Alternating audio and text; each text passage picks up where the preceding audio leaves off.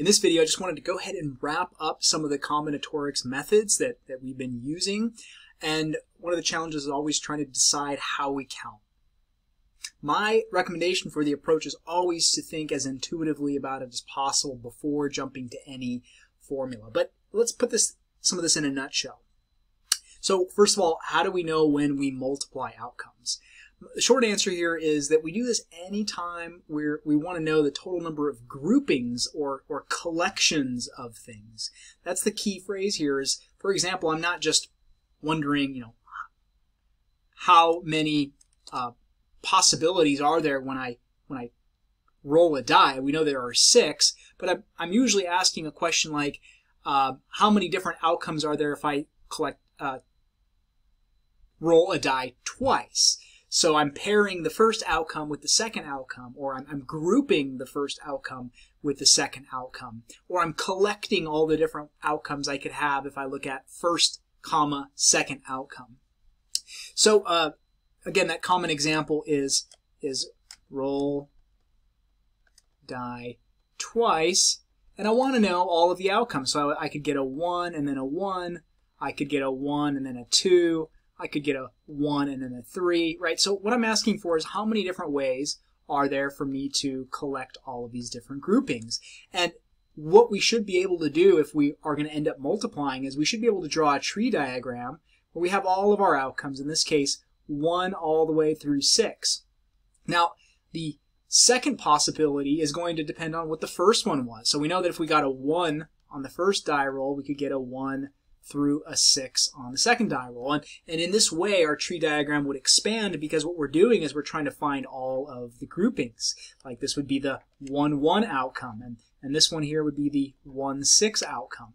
And we're looking at, in this case, pairings.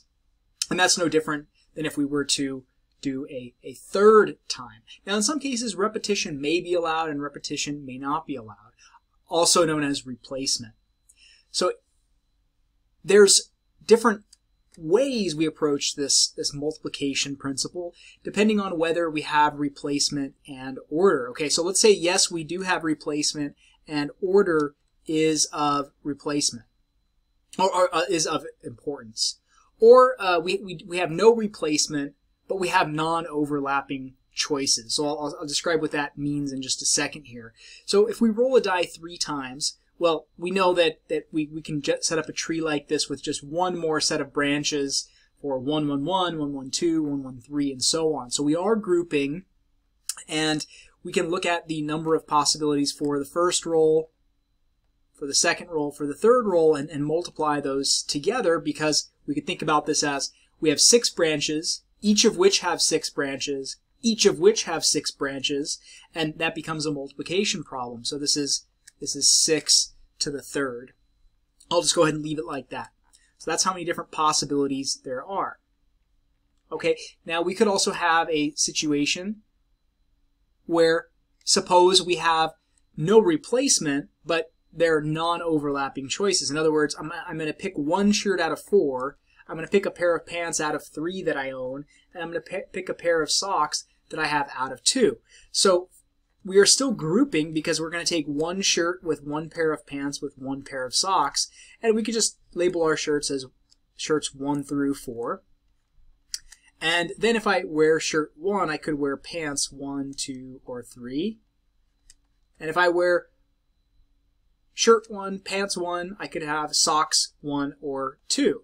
And we can already see that this is going to be 4 choices for the shirt. Each of those possibilities, each of those branches will have 3 additional branches emerging out of it, one for each of those 3 pairs of pants. And then we could pick any of those 2 pairs of socks. So all 12 of these choices will then get paired with 2 different pairs of socks. And notice that we can't wear a shirt twice, but there is no replacement, but they're non-overlapping choices. So what we're selecting from is shirts, and then from pants, and then from socks. But the goal here is that I could draw a tree diagram if I wanted to, and we are multiplying because each branch produces more branches off to the right. So each of these 4 produces 3 branches, each of which produces 2 branches, and there's our problem, 4 times 3 times 2, or 24 possible wardrobe choices. Okay, the next situation is, suppose we have no replacement. And if you have no replacement, now we're talking combinations and permutations. Combinations and permutations would be our reduction of choices here. Okay, but now it depends on whether we care about the order in which those items are selected or not. So if we hire a manager, secretary, and customer service rep out of 10 people, then we could agree that the first choice, the second choice, and the third choice is of importance. So this could be Sally, Joe, and Tiffany, or it could be Joe, Sally, and Tiffany, right? And so that's a different outcome because they're going to be assigned different roles. So we can view this as, well, we have 10 people to fill the job of manager, multiplied by, well, now there are only 9 choices for the secretary, multiplied by, well, now there are only 8 choices for the customer service rep. And in this sense, we're considering all different orderings because in our 10 branches, we could have, you know, all 10 people here. So person 1, person 2, all the way down to person 10. Here, if person 1 is selected for manager, we could still have person 1, person 2, all the way to person 10 for secretary. And then, oh, I'm sorry, we can't have person 1 here. We can only have persons 2 through 10 because person 1 has been eliminated. So now there are only 9 branches coming off of that. But then we could also have, if person 2 is selected, only persons 3 through 10, or 8 different possibilities for that third person. Now, one thing we have to realize here is 1, 2, 3 is one possible set of outcomes that we'll see here, but also somewhere in this rung we'll have a 2, a 1, and a 3, right? And so that 10 times 9 times 8 is accounting for all these different variations of 1, 2, 3, 2, 1, 3, 3, 1, 2, 3, 2, 1, and so on. So we have 10 times 9 times 8, or 720 different ways we could fill these roles. Now, that's the same thing as writing 10 factorial over and then canceling out the 7 factorial, which is again still 10 times 9 times 8. But we have a faster way to do this, and that is by taking in our calculator or Desmos or whatever device we want. We want to know the number of permutations of from 10 items, selecting 3 without replacement. Order matters. This is a quick button push, and this will give us 720. We don't usually write out all the algebra, all the arithmetic that takes place, because sometimes it could be cumbersome if you have, let's say, you have 17 different positions you're trying to fill with 100 people, then it would be a lot of multiplications, and we want to make our lives as easy as possible. Now, suppose there's no order. We just want to hire 3 customer service reps. Well, again, notice that we're still pairing, right? We're looking at how many collections of 3 people are there. But now we want to treat 1, 2, 3, 2, 1, 3, 3, 1, 2, 3, 2, 1, etc. as being all the same. So from that 720, we need to divide out all the rearrangements of the same 3 objects.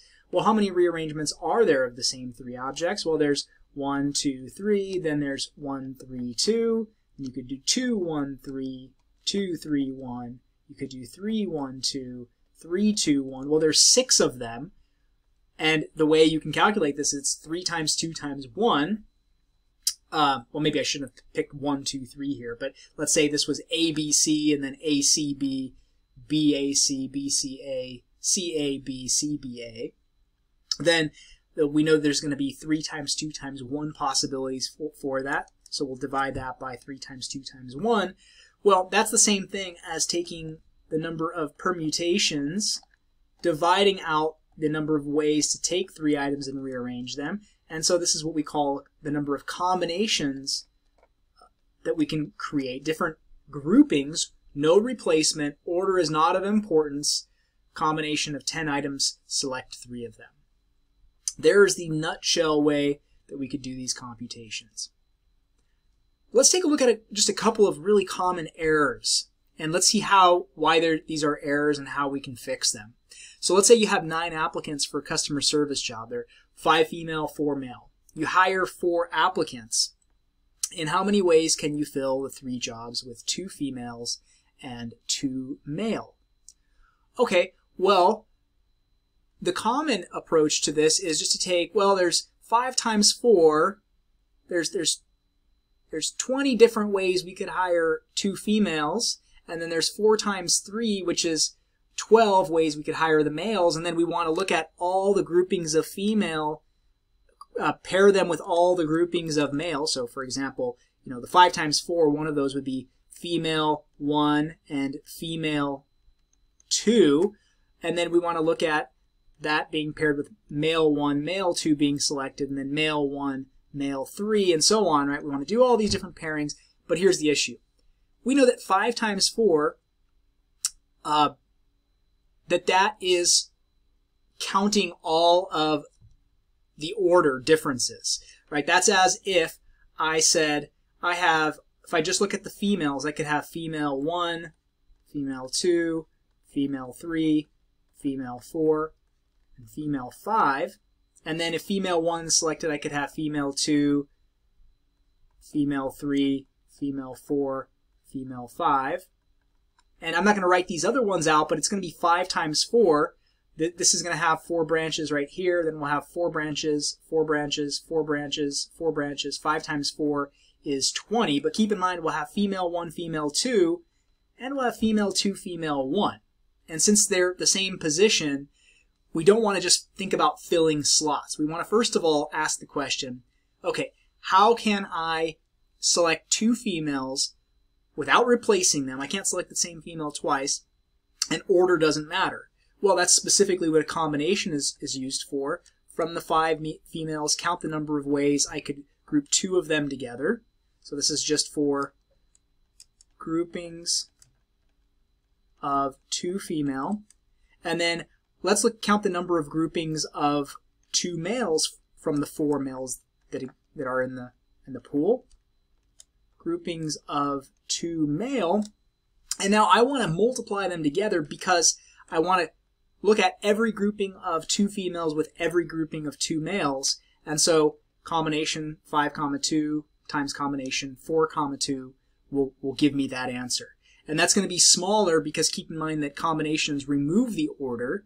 So this will actually end up being 10 because every pair of people has 2 different ways to arrange them.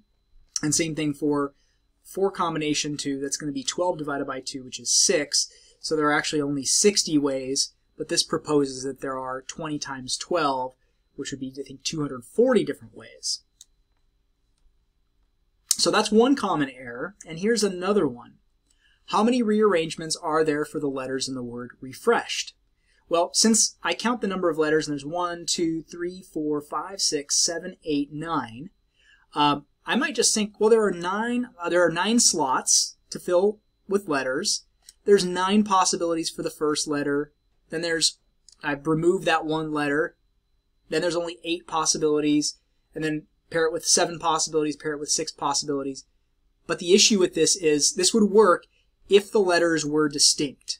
But the letters are not all distinct. In fact, if I look at R, there are times 2 of those. There's an R here and an R here. Then if I look at E's, I have 3 E's, E, E, E. And then I have 1 F. And I have an S and an H and a D. S, H, D. And if you count those up, it's 5 plus 4 is still 9 letters. But the problem is that I will end up with order differences between the same letter. So this is actually counting if R was here and R was here, and somewhere else in that count, those same 2 R's are just switched in order but are double counted. Right? So this is, if we think about this as R1 and R2, they're the same letter, then this multiplication is actually counting those r's, but just in reverse order, yet it's still exactly the same arrangement of letters. So the way to think about problems like this, where you may have replicates or you may have groupings that are the same, is to think, okay, I have 9 slots. But instead of filling a slot with a letter, let's think about, first of all, picking slots with which to fill with the same letter. So if I think about where I can place my R, okay, I can place my R in any one of these, my 2 R's in any one of these 2 slots. So for example, here's one way I could place those R's. Okay, so what I'm going to ask is, how many different ways are there for me to pick 2 slots out of 9? Order doesn't matter, right? Because those are the same 2 letters are going into those 2 slots. And so this allows me to just count the number of ways that I could place my 2 R's. Place 2 R's into 2 slots. Now what I'm going to do is I'm going to say, well, it doesn't matter what order I do these in, but I'm going to just go with E. How many different ways can I place E's into the remaining slots? Well, what I'm asking for is now I only have 7 remaining slots. How many different ways can I choose 3 of them and put my E's in there? So place 2 E's. Now I have 1 F, so I could put that F there, for example. This is, again, the number of ways from the remaining 4 slots left. Pick one of them and put your F in there. And you can kind of see where this is headed. Now I have an S. I could put the S here. So from the remaining 3 slots, pick one to put the S in. And then pick one slot, say there. Out of the remaining 2, put your H in that slot. And lastly, well, there's only 1 slot left, so there's only one way I could place that D if I do it in this order. Now, it doesn't matter what order you consider the letters in, you'll get the same answer, but we want to end up multiplying these together because I want to pair every way in which I could place 2 R's with every way in which I could place 2 E's. So imagine that this keeps track of where your 2 R's go. Maybe it goes in the first slot and the second slot. Maybe it goes into the first slot and the third slot, and so on. And this then keeps track of where those 2 E's go from the remaining slots this is 3 E's, where those 3 E's go from the remaining 7 slots. And I'm trying to pair all of these different possibilities. So this is going to be groupings of, I'm counting the number of ways I could group things, in this case, pairs or triples or singles of numbers. Okay, lastly, how do we know when to add outcomes?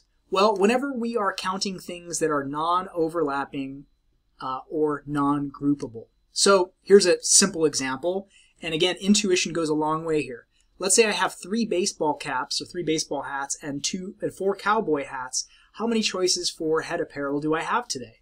Well, I'm not going to multiply them, because if I multiplied them, then that suggests that I would wear one of 3 baseball caps and that I would wear one of 4 cowboy hats, and that just doesn't make a lot of sense, right? So in this case, they're non-groupable, because what I'm going to do is wear one of these 7 hats. So they're actually only 3 plus 4 equals 7 choices that I can make. Another example would be, let's say there are 10 stores I want to visit this week. Today I will either visit 3 of them or 4 of them. How many options do I have for visiting these stores today? Well, I clearly can't visit 3 of them and 4 of them. I can only do one of these 2 possible things. Well, how many ways are there for me to visit 3 of the stores? Okay, well that's the same as asking, without replacement, right? I'm assuming I'm not going to go to the same store twice. From the 10 store, pick 3 of them. How many different ways can I pick 3 stores? Then I have, or I could, from those 10 stores, pick 4 of them. And remember, this is going to constitute like store 1, 2, 3, store 1, 2, 4. This over here is not ordered triples. This will be ordered quadruples, if you will, 1, 2, 3, 4, 1, 2, 3, 5, etc. So I could do this, or I could do this, or I could do this, but you can see that they're non-overlapping. They share some elements in common, but this is 4 stores, this is 3 stores, so it makes sense to add these together. So I hope this has been kind of a helpful recap, a way to take all these concepts and make them more clear in our minds.